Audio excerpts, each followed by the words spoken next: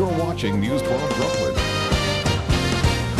The Brooklyn graffiti artist is going global. A French wine company commissioned him to design their new wine bottle labels. Naeem Douglas tells us about the man who's worked for companies around the world but has not forgotten his roots. It's our Best of Brooklyn story.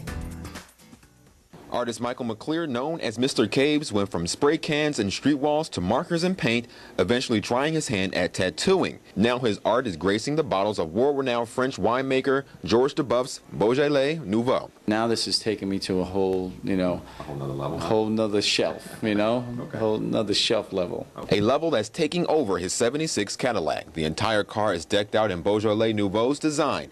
Breaking boundaries is nothing new for this Brooklyn-born and bred artist. For years, he's been a pioneer in street art. When I picked up the spray can, a lot of people looked at it negative, and I always felt that I had something to say. It's clear that Caves is letting the world know he's from Brooklyn. Cityscapes are typical themes in his art.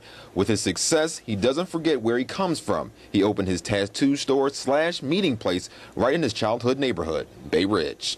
People always say the neighborhood's changed, but the neighborhood doesn't change. You change. So if you want the neighborhood to stay the same, you have to stay here and put, plant your tree and make sure the roots and foundation are strong. And not only did Caves stay here in Bay Ridge, but he's also trying to help the younger generation in his community. He's part of the Jam Master Jay Foundation, which helps raises money for music programs in inner city schools. In Bay Ridge, I'm Naeem Douglas reporting for News 12 Brooklyn. All right, what a great story. Congratulations.